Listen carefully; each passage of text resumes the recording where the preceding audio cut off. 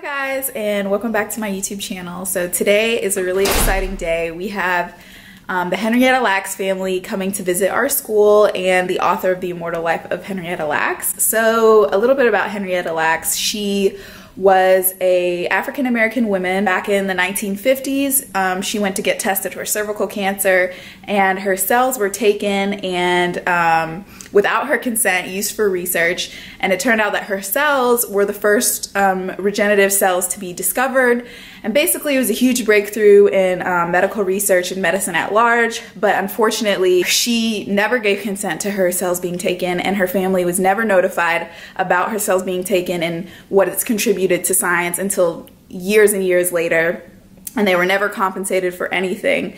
So basically, it just brings a lot of questions about medical ethics to the table. It also contributes a lot to the distrust that certain communities feel with medicine, especially the African American community. So it's a really sad story, a really important story to reflect on, just so that we can think about these things as we move forward in medicine, and think about these things as future healthcare providers and how it's going to affect our relationships with our patients. So this is a huge opportunity and I'm really excited about it. A lot of us are really excited about it. I'm gonna try to take you guys along with me. I'm not sure what the rules are regarding cameras, but we'll see.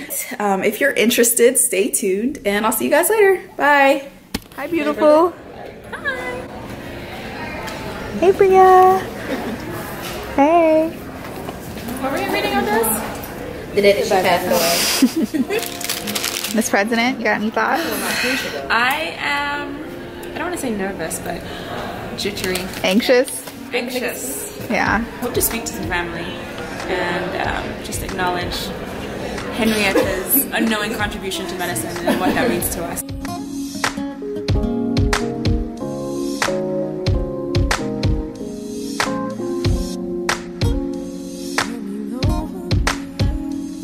I'm getting high, closer to my dreams. I'm getting higher and higher, feel it in my sleep. Sometimes it feels like I'll never go past here. Sometimes it feels like stuck forever, ever. But I'm going high, closer to my dreams. I'm going higher and higher. I can almost breathe. Sometimes you just have to let it go. Let it go. Leaving all my fears to burn down.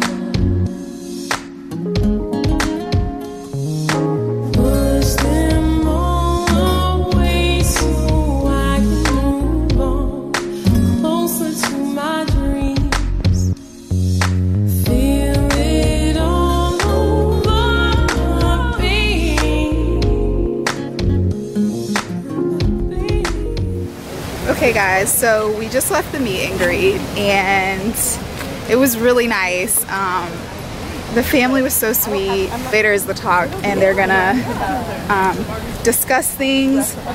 It's gonna be in a bigger location and they're gonna actually talk. This was just a meet and greet, but it was a really good time. I'm gonna try to bring you guys with me there and hopefully get a little bit more footage. We are eating our lunch and reflecting on today's event.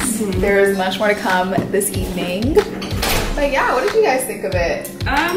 It was great. It was a very humbling experience. It was good to meet the family of someone who made such a great impact in medicine.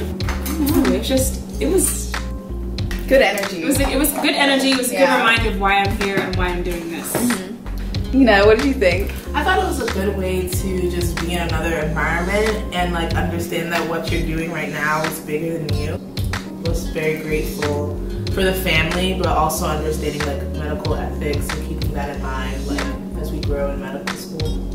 I was also really grateful for how positive the family was, given the history of their family in medicine. Like, they just seem to have like a really positive energy, like, which I mean, given the history, a lot of people couldn't have that positive energy. I think that says a lot about their character. Very friendly, very warm, very loving, and they appreciated our presence in that moment. Yeah, it was really awesome. Because it's nice, you know, it's nice. We came to appreciate them, but they really appreciated us, and I think that's what really kind of, it's like, wow, like I'm doing this, like I'm in medical school to make a difference to people like this, you know.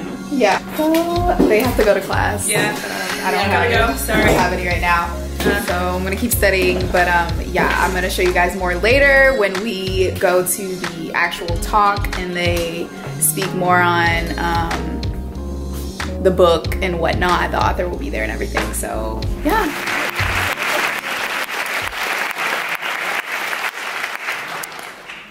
We have a few house rules this evening.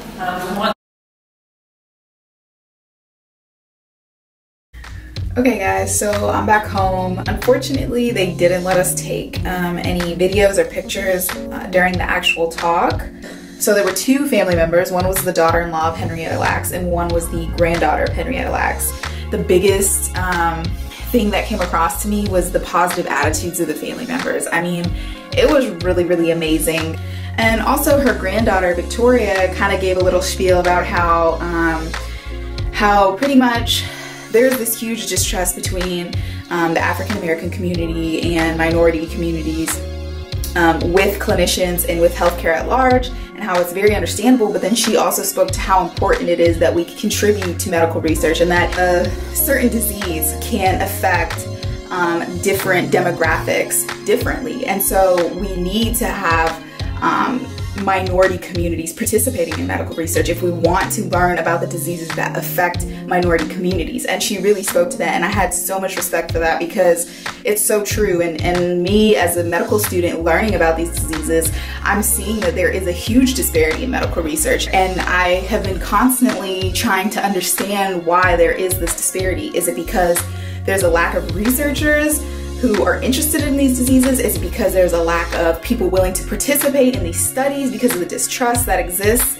with these communities and clinicians? Like, I've seriously been thinking about this so much since I started medical school, and so I guess to hear her speak to that, it really, really touched me, and I just had a lot of respect for it, because despite the things that this family has gone through, they really do see the big picture. And I think that it's important to acknowledge the shortcomings in medicine, but it's also important to move forward and try to learn from it and improve medicine and how it's delivered. Like, I don't know, I felt that this was such an important event, and it was really well put together, and I'm really grateful that it happened. Thanks guys for watching. I'm sorry I couldn't take you with me like to see the actual talk, but you know, I didn't want to break the rules, and out of respect, just yeah, I felt like that it wouldn't have been appropriate for me to take any pictures or anything. But I hope you liked this video. I hope you learned something. If you don't know about Henrietta Lacks, I will probably put in the description a little bit more information, or link some more information about it, because this is really, really important, and I think that it's worth reading up on. HeLa cells have contributed to the discovery of so many treatments, and I can almost positively say that its discovery has impacted each person who watches this video personally. Like, it's that important. So I will definitely put some more information in the description box. So yeah, that pretty much wraps it up, and I'll see you guys in my next video. Bye.